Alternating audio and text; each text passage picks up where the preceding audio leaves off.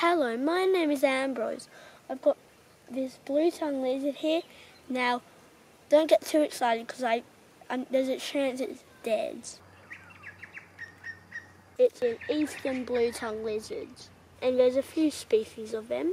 Not sure how many.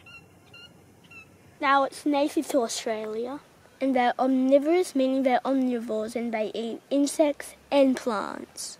They eat fruits, flowers and other plants. And their carnivore diet is mostly slow-moving animals such as snails. I'm just going to see if it is dead or alive. It's alive. Wow. Blue tongues are very slow-moving. Ooh. As you can see, it's actually alive. Oops.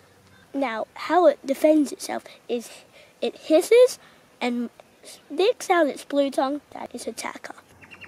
It's very pretty indeed. I'm not sure it's a female or male. I'm guessing it's a female, and the females give birth to up to 20 live young. Quite a lot for an animal. I'm not sure, but it looks like the end of its tail's been bitten off. But unfortunately, there's a good chance of it being like cat or a wild dog or something like that.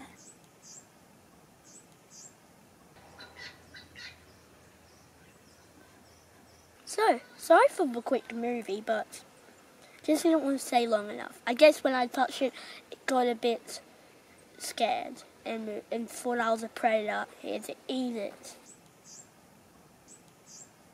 Here's another blue-tongued lizard here. And now I've seen this one at the same bushwalk, just a different part. It's alive.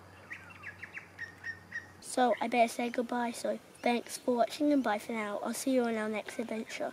Subscribe so you can join me on our next adventure.